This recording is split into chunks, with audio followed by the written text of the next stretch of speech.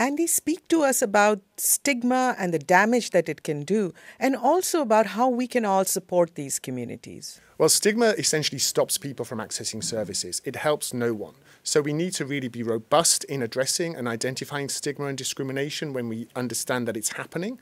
And the best way to do that is working closely with these communities. Communities of gay, bisexual men and other men who have sex with men are providing tremendous leadership in the context of this outbreak.